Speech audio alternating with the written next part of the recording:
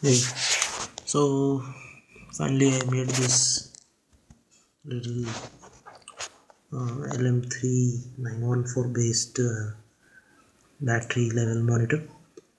I actually built the whole circuit on the IC itself. As you can see, on the IC there are LEDs directly soldered onto the IC. Okay, and then I built the rest of the resistors and circuitry also on the IC. Okay.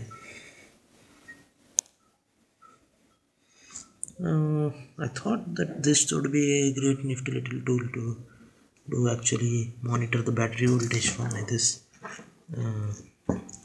12 volt battery pack, which is built using 18650 3 cells in series.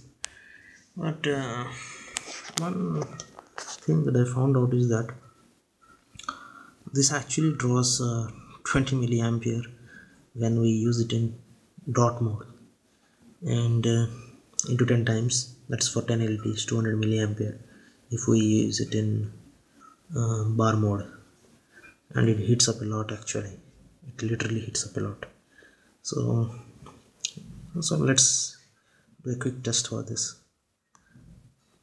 Okay, so you can see 10.7 one LED has lightened up, 10.8 second one has lightened up, 10.9 I'm increasing the voltages, and you can see the LED light up.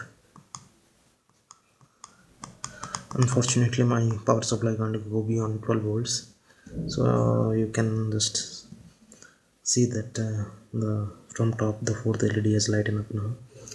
If I connect it to the 12.65 volts, the LED lights up, the topmost one, and when it reaches 10.7 volts, the bottom one also goes off.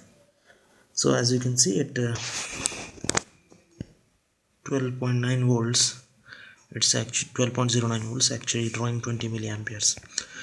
So if you compute, it's actually 240 milliwatts just for glowing one LED. And to mention, just to indicate the battery power level, I think that the circuit itself is going to draw a lot of power and deplete the battery pretty soon. If it were to glow in bar mode, that means all the LEDs in series up to the topmost level of the battery level, then I think that would be the overkill itself for the battery. And also the circuit will heat up so much that it might burn up in between. Maybe we will put it in the night and see in the morning that some smoke has come out.